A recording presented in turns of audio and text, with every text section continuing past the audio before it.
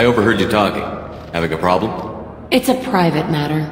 Give me a chance. I might be able to help. I don't see why you would.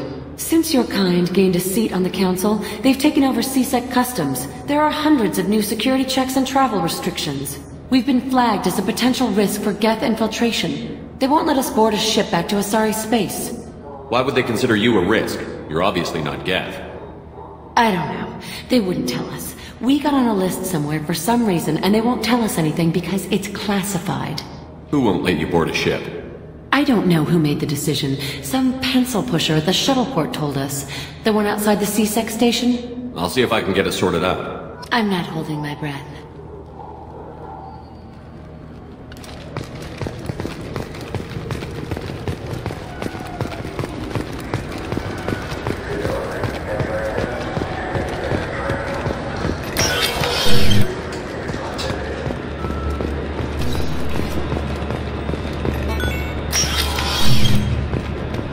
You'll have to wait for the next shuttle.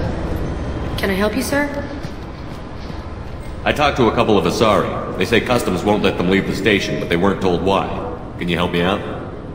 I'm sorry, sir, but all matters related to station security are classified. We can't risk Geth infiltration. Revealing why someone is on a watch list might compromise the safety of CSEC's undercover agents. Hypothetically speaking, what would clear them to go?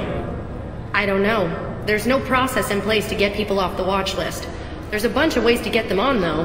Emily Wong did an expose about it last month. The only way she got a blacklisted person through the system was with a forged ID. Even then, it only worked once. No, thank you. Just passing through.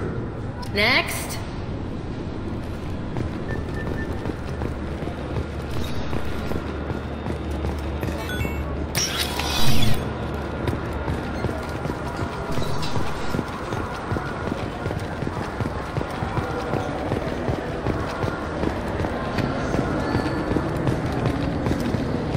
So?